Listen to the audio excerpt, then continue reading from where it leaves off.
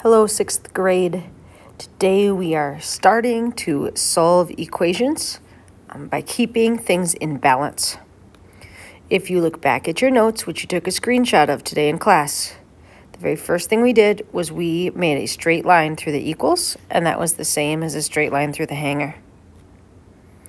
Then I'm going to look at what's on the left side of my equation. It says 10 plus c plus c plus c. And I'm going to write that here on the left side of my hanger. 10 plus c plus c plus c. And then I'm just going to double check that that matches. Yep, it does. 10 plus c plus c plus c. On the other side is 34. So on the other side of my hanger, I'm going to write 34. Put a box around it. Okay, step 2 is to combine like terms. So there's a whole bunch of c's over here. There's a whole bunch of c's on my hanger. How many c's are on my hanger? There's 1, 2, 3. So when I combine like terms, instead of spreading them out like that, I can just rewrite it as 3 with a c, 3c. Then I'm going to keep everything else, 10 plus, and on the other side is 34. There is 10 plus 3 c's on the left, and on the right there's 34. The next step is to isolate the variable. So if I look just at the left side, can I look just at the left side? There we go. Wow, I have to zoom in a lot. If I look just at the left side, I see that it isn't just letters over here. There's also this 10. So if I want to isolate the c's, I got to get rid of the 10. But I can't get rid of the 10 because there's no 10 on the other side. So instead, I'm going to write a 10 and change the top number. I need to change the top number to something that when I add 10 together, it will equal 34. Plus 10 equals 34. If you know that number, you can just write it in the top box. But if you don't know the number, you need to switch this around to a minus problem. 34 take away 10 will get you 24. And that number is the one that goes up in the top box. Okay. Now I can take away 10 from both sides. I'm going to cross it out because there's, oops, not that one. There's a 10 over here too. I'm going to cross it out on the left, and I'm going to cross it out on the right. And that, in my equation, looks like this. Minus 10 on the left side and minus 10 on the right side.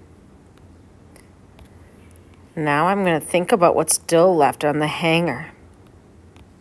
When I look back at the hanger, the left side still has 3 c's. And the right side has 24. So that's what I'm going to write. The left side has 3 c's, and the right side has 24 equals. I can't just take away this 3. And the reason why I can't take away the 3 is because there actually isn't a 3 on the left side. That 3 tells us how many c's there are. This 24 is going to get split equally, get a good color here, into 1, 2, 3 c's. So that means divide by 3 because there are 3 c's. When we write division for the equation, we write it as a fraction. 24 on top of 3 means 24 divided by 3. And I have to write it on the other side as well.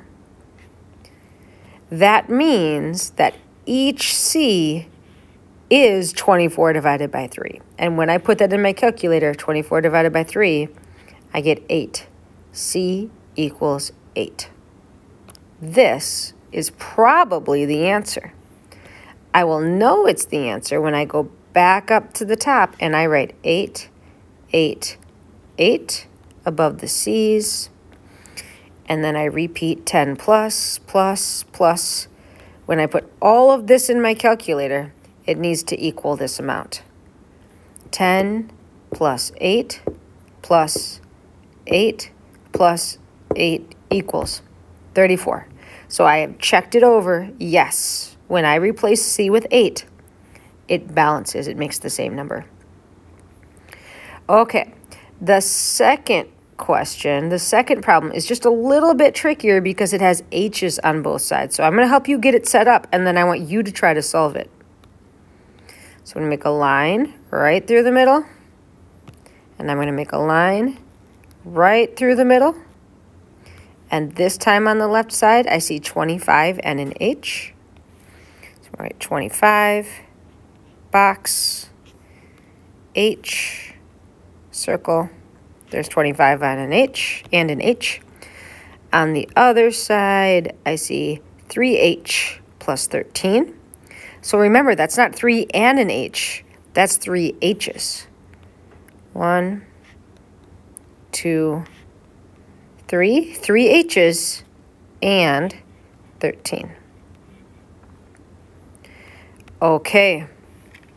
We have to isolate the variable. That's absolutely true, but I also want you to notice that there's an H on each side, right? So this one's going to be a little bit different.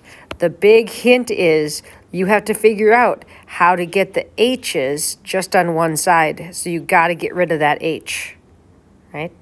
So give it a try. We will talk about it tomorrow during our Google Meet virtual class. Good luck.